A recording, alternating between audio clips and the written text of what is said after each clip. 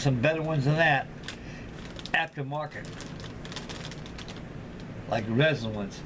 You probably get those. This sprue here consists, which I like this. Now this was more like it. This is more organized now.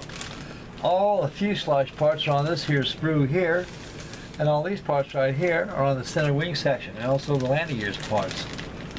See, you don't have to worry about going over one sprue to another to find one part, and then take one sprue out and find another one, and go to 10 sprues to find another one, and it all should be done in one sprue. What makes it easy for us.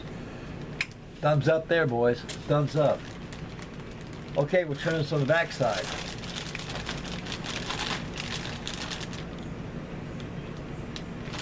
A lot of detail of a spar right here. This thing's a strong airplane. Very strong. Grumman did a good job on these.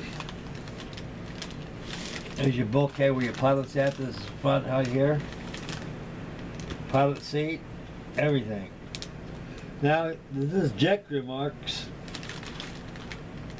You see, like me, with 9 dimensions though, inside the seat. Yep. There's 4 of them right there. He wasn't fooling.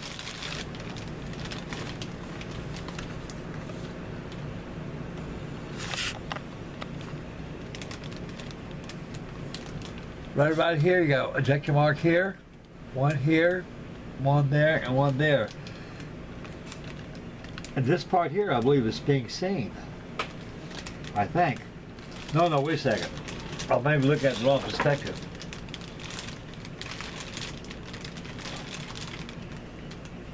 Yeah, I was looking at it the wrong way, guys. These ejector marks are on the inside of that seat right there. That right there's got to be sanded out, or you use a filler of your choice. Be a lot more simple, guys. Just go ahead and sand it out.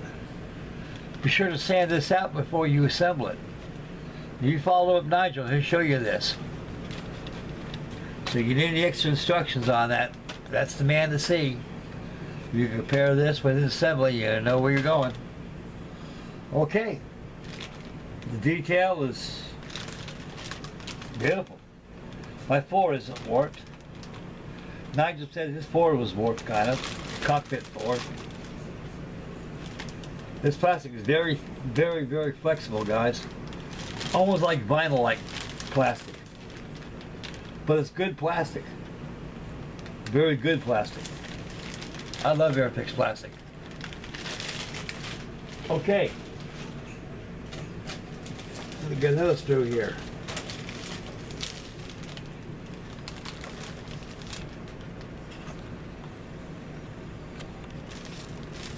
This through here probably consists spars in the wings.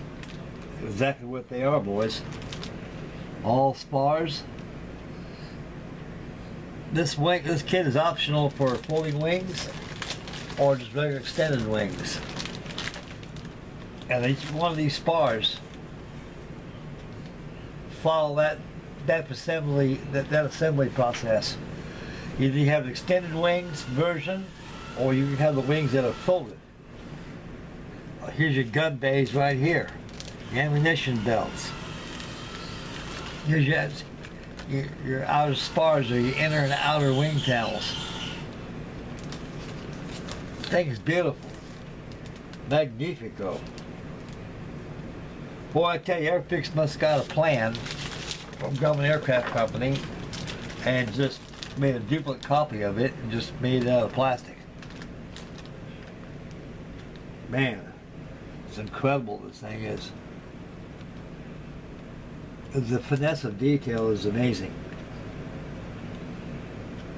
This is amazing. You know, when I was a child building models and I was very young fellas, I've always dreamt to have models like this. Now that comes the truth. Like they say, good things come to those that wait. Well said, Frankie Dave, well said. Okay, boys, we'll get another screw going on here. Okay, right here, these sprues are pretty self-explanatory what you're dealing with. I ain't even looked at the instructions yet. I'm just looking at the sprues.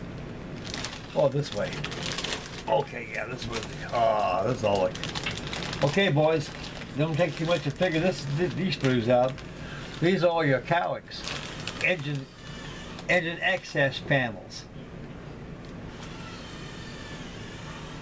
The Hellcat had a Pratt & Whitney double row 2,000 horsepower motor, and with a very, I think it was air cooled, fuel injection. When these came out after the Wildcat came to view earlier in the war, the Japanese have met their match.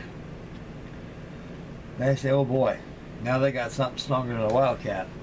But still, keep in mind, they still kept the Wildcat, because the Wildcat was a very, very well-designed fighter, and it was very fast, like its successor right here, the Hellcat. Okay, there's the engine mounts right here. It don't take hard to figure that out. These light tubings here probably go to the manifold. No, not for your exhaust system. Here's your firewall for your engine. So all these parts right here consist of mostly your engine parts right here. The detail of these things are cheese. Man, this thing is... I can say Airfix really did their... Man, unbelievable. Now here's a feature right here, I just noticed. You got full cowling right here. You got the same cowling right here, it's in half. So that's got to do something with the engine. Displaying the engine.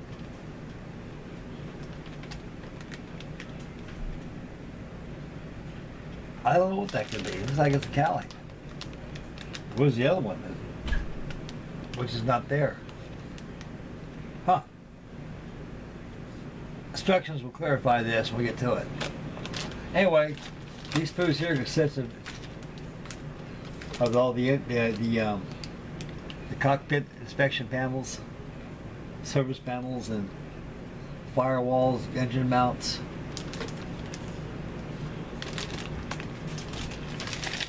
I think we got one more screw left there, just like this. No idea, I got another one to this. How we got one? Let's see.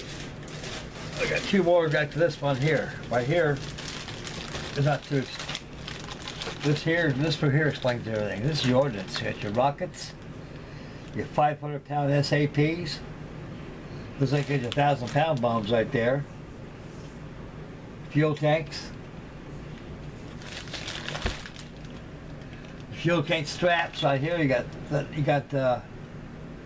They'll fit across here. They give you two types of fuel tanks, fellas.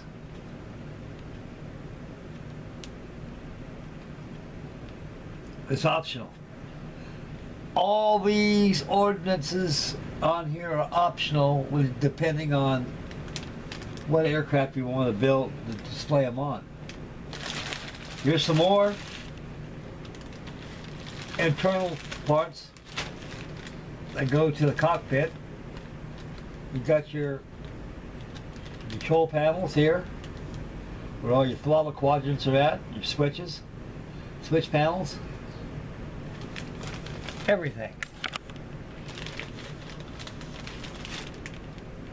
Oxygen tank, fuel tank right there.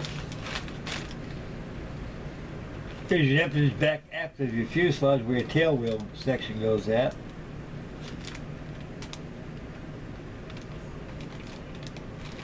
So you got your ordnance and the remainder also of your cockpit parts right here.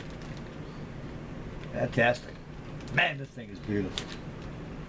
I'll tell you fellas, you gotta get this.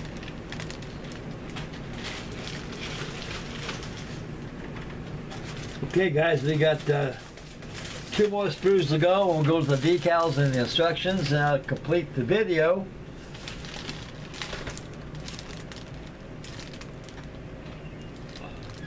This screw here is all your engine parts. Man, this motor is a kid itself, guys, to say the least.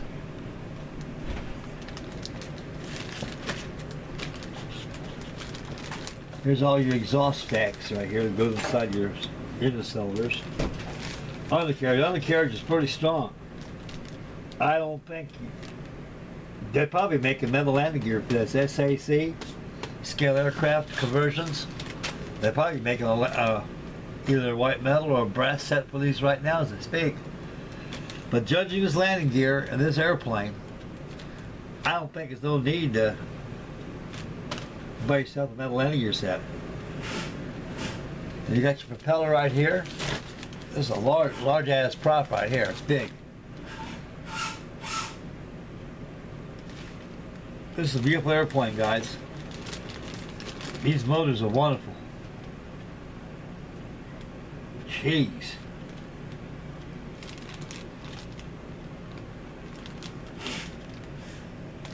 Here's your bearing for your prop. That goes in. With your governor ring. Prop would spin, pull it out, pull off your cowlings and everything else. Jeez. We'll get to the instructions to clarify everything right here, guys. Inspecting these sprues. This thing's amazing.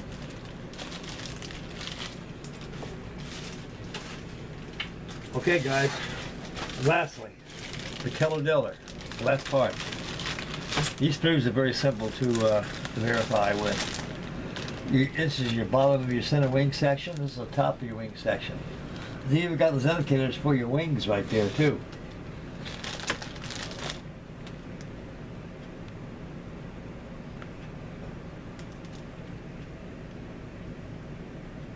You even got that, yeah, that's what it is. You're folding your wings right here. You got a little tit right there, guys. We'll take a look at this.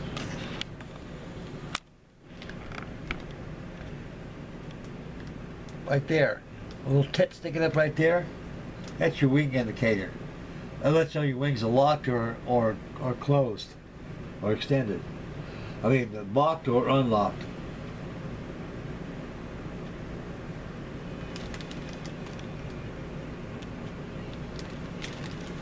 Beautiful. Here's your flap wells where your flaps are at.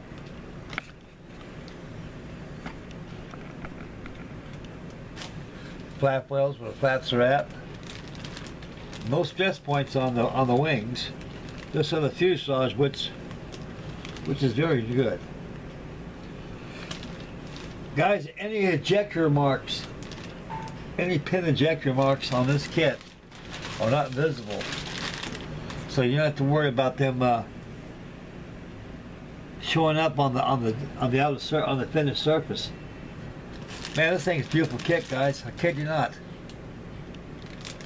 There's different holes in here we open up, I hear, for different, whatever ordnance you're going to use. Either your SAP, 1,000-pound bombs, or do you use rockets.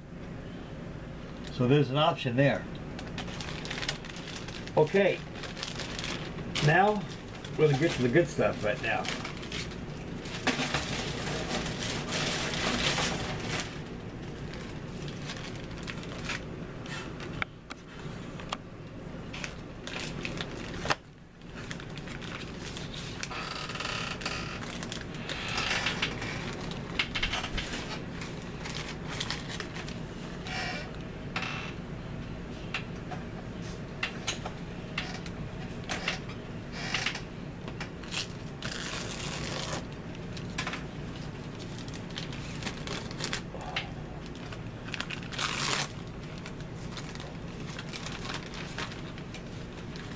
First of all, we're going to start with this. Oh Lord. The instruction book itself, I kid you not, it's like a magazine.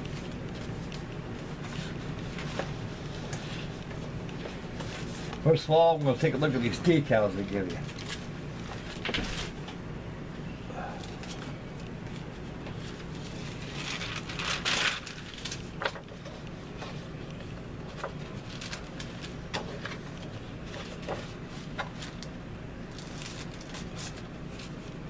The subject of this kit right here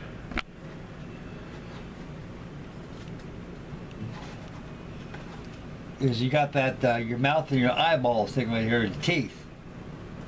You got the Navy version here, and all these stencils will come with all aircraft.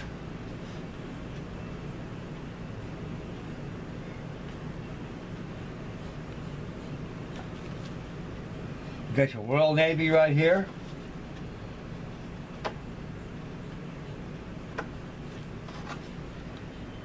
And it's right here, I think this is New Zealand, I think it is right here. Here you have the standard prop logos right there.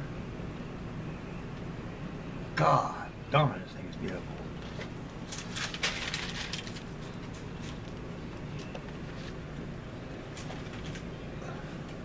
Okay guys, here's the color schedule for this aircraft. This one right here is built F6 Hellcat USS Randolph. That was a baby flat top, 1945. These things are all overall dark blue. The other ones are painted white. Now, with the sea blue they use this, guys, I would not go to the Model Master dark sea blue. There's got to be a special type of sea blue they use on this thing. You got to check your reference chart, your color chart. Now, what Nigel did mention on the last video, there's a company called CPD or something like that. They got the special paint for this. Now they got midnight blue, which is 15. It's a gloss finish. So I imagine all these aircraft were painted a midnight blue, not a dark sea blue, a midnight blue.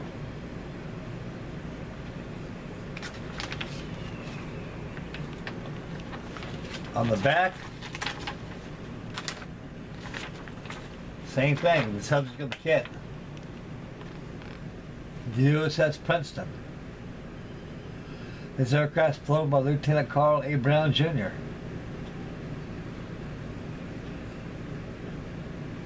Overall color schedule is midnight blue. That's the humble colors here, fellas. So that midnight blue is number 15, so I'm going to be picking up some colors in that, but not now, but down the road. Long time to get to that. That's the United States Navy version. Now we got more to come, fellas.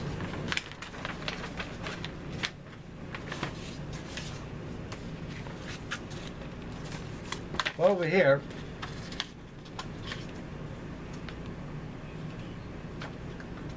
here's another color call out here.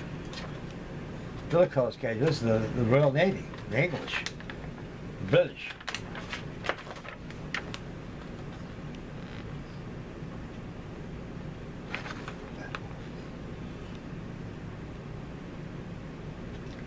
I don't know if this is French or what. And if I tell it's got to be French. I don't know. 1953.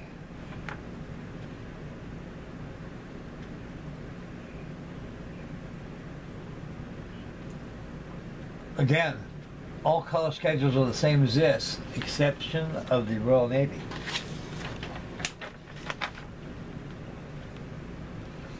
Operation Sunfish, number 808, Naval Squadron, Naval Air Squadron. Fleet Air Arm, HMS Kadev. Excuse me, fellas, I cannot pronounce that. Kadev. East Indies, March, April 1945. Okay, the paint schedule on this is going to be a little different, fellas. Okay, you got beige green, which is sky in the bottom. And you got matte olive drab on top. And with the camo, extra dark sea gray is the camo on this.